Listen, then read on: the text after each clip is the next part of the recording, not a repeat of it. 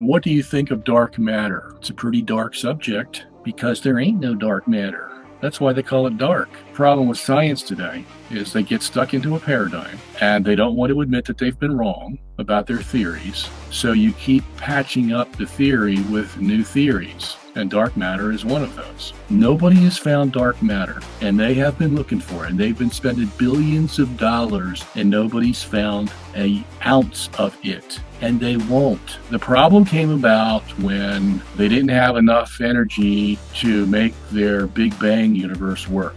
So you have to create matter and energy that you don't have because they can only find 4% of it that they need to make it work. And so the other 96% is split up into dark matter and dark energy. Dark energy probably being 2/3 of it, dark matter being the other third. That's the problem, is the Big Bang theory. It's all a product of one theory that's wrong that they have to patch up with another theory that's wrong.